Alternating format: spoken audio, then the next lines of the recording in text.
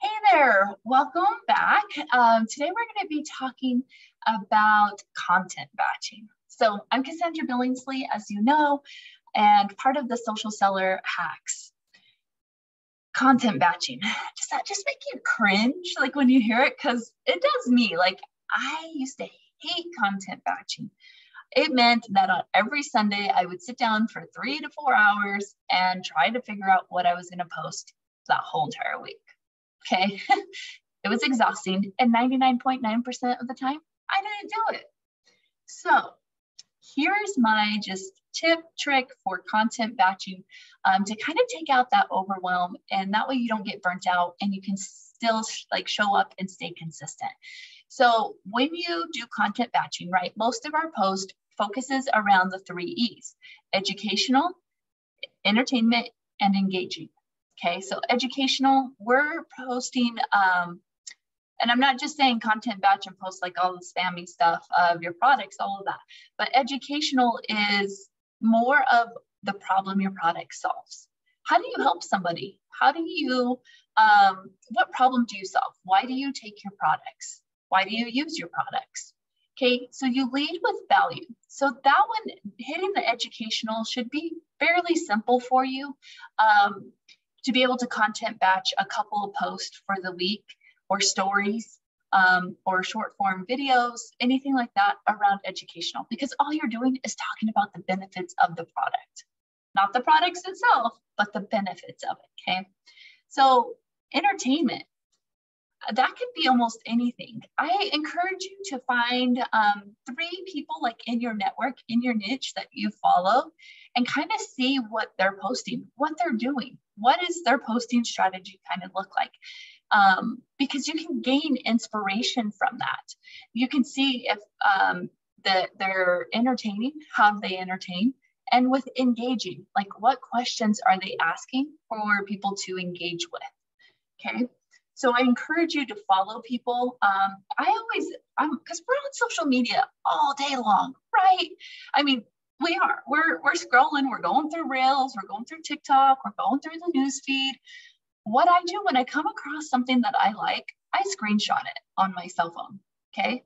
So like we talked about with time management, it doesn't matter where you're at. Whenever you're scrolling, something catches your eye, screenshot it.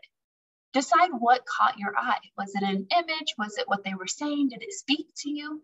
Because now you have some content ideas, right? What if you're reading a book? You know, most people read like the personal development, self-help books, those kind of things. If you're reading a book and a passage sticks out to you or a sentence, use that for your content too. I'm constantly going, oh, I like that. And then using it in my content. I don't use it word for word. We're not talking about plagiarism, right? Because these are copyrighted. This is somebody else's content. Make it your own. Show up and be authentic. Be yourself. Add your own words into it. Add your own tone. Add your own funniness to it, right? So those are the 3 main forms. I no longer take 4 or 5 hours to build out my content for content batching. I'm actually working on my content batching all week long now, but it doesn't really seem like that, right? Because I'm not sitting down and going, okay, what now? I just, as I scroll social media, I screenshot something and I'm like, I like that. So then the next day when I go to post, I'm like, I want to build off of that. Like, what does that mean to me? And is it educational? Is it entertaining? Is it gonna, make somebody laugh? Is it like motivational, that kind of stuff? And engaging, is it asking a question? Is it asking like, hey, it's Monday morning. What is your strategy for today? Or maybe it can be like Monday motivational tip kind of thing. Tuesdays tricks or tips. So just kind of block out those things that you want to talk about in those 3 main categories. And put together. I use the notes on my phone all the time because, like I said, we're on our phones all the time. Use the notes that are on there and go through the notes and just add little tidbits. I've actually started learning like the things that are going on around me, how to incorporate that. If you're working a corporate job and you're like, oh, back to Monday grind, you know, and then you can do a picture of like an office or something and be like stuck in my little cubicle. Do things like that. People want to get to know you, and just make sure you're offering value all the way around. So remember those 3 E's, and remember to look for content ideas and inspiration throughout the week as you're scrolling social media. Pay attention to what's caught your eye, because it will be super easy for you once you start getting into the habit of just paying attention more to social media and what people are engaging on. Maybe you came across the post and they had like 120 comments and you're like, whoa, what was it about that post that made somebody comment?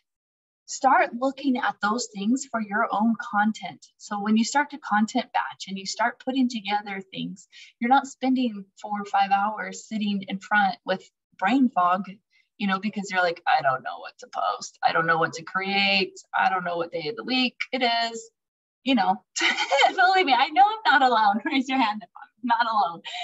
But anyways, I encourage you just to stop what you're doing, look at what you're doing or what's catching your eye, and create your own content around that.